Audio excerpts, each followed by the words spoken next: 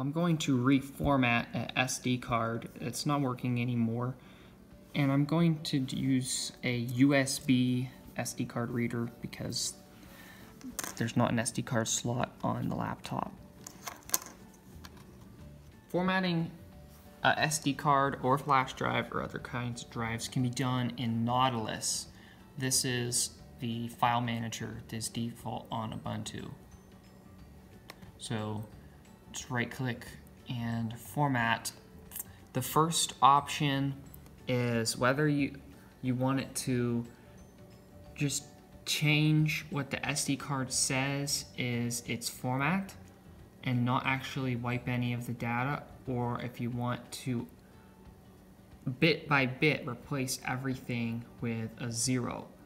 And in the case where my SD card wasn't working, I'm actually going to choose the slow method of rewriting everything back to 0 because I want to make sure that there's nothing corrupt. And the second thing that I need to do is make sure I've selected the right file system type. Now,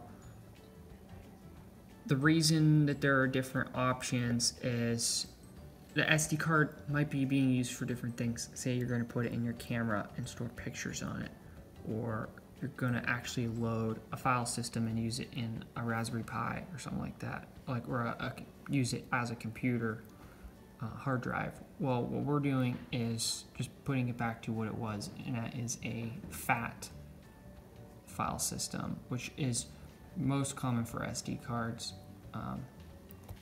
And then we can name it, which I just want to name it the same thing that it was named before, 64 gigabytes. I like to put the amount of storage in the name so that I don't have to check the card. And with that, I will hit format. I expect this to take a while because it's a 64 gigabyte SD card. And of course, I should note that all your data will be lost if you choose to overwrite it and do a full wipe, whereas the quick option will only change some meta information in the SD card. So you may be surprised whenever you start the format process that there's no indication of the progress and when is it going to finish. Is there even anything happening? Well, on Ubuntu, if you search for disks, it will open this program that will show your main hard drive and also a little spinning progress indicator under our SD card.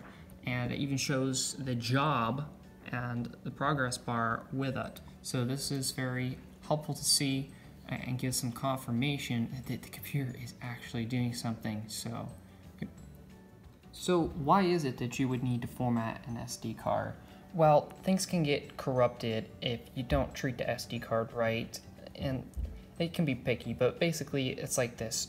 If the SD card is currently being written to from the computer, a file transfer is going on, and you pull that thing out, well, nothing's been finalized. The computer was mid-process, and it may not have finished writing the file it was currently doing, and it could leave things in a unstabilized state, sort of in between, and that could ultimately cause the card to be corrupted.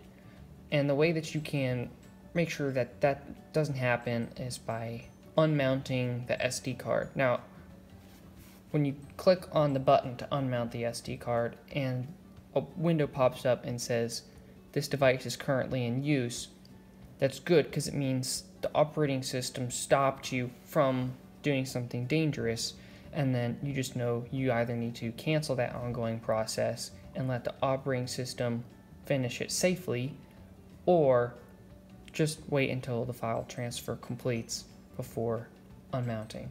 Now, it's easy to get impatient as you're watching this progress bar creep across the screen, but hold on, look at that. It's already got 24 gigabytes done in, what, maybe 10 minutes that I've been standing here, and you can see the write speed is almost 30 million bytes per second, which, if you think about it, is actually incredibly crazy fast. However, the SD card is 64 gigabytes, and it's a pretty big SD card, and will probably take about half an hour for this whole job to complete. So after about half an hour it finished, the file system is a FAT32 type, and we'll go ahead and mount this. I'm going to close out of the disks window and see what's on here. Nothing.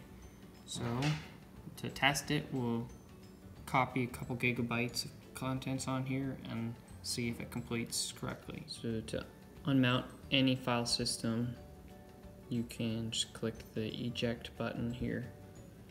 You can also right click on it and press eject, but it's easier just to click that button. Now you're safe to pull it out without damaging it. Well, as a conclusion, I brought some pictures from the phone onto the SD card, and everything copied just splendidly. So I'm happy to see that this card is back in service. Thanks for watching.